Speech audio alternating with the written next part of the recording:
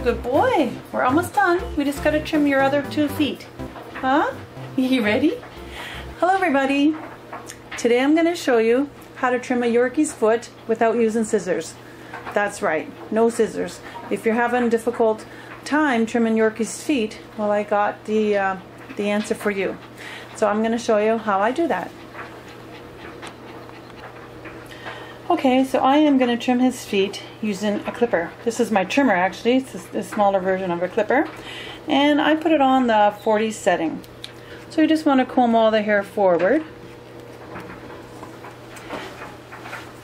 And you're going to take your trimmer, which is set on a number 40 blade, and you're just going to trim like this all the way around.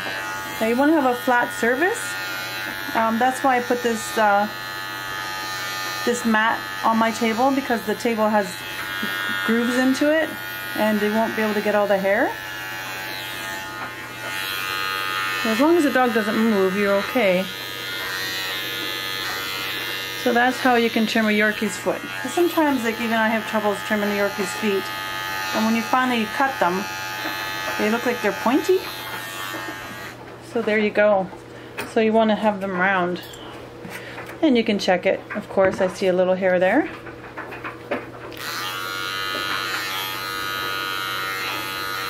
So that didn't take long. So there you go.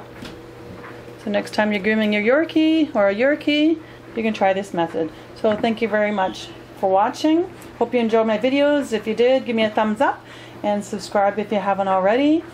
And hope to see you in the next video. And thanks for watching.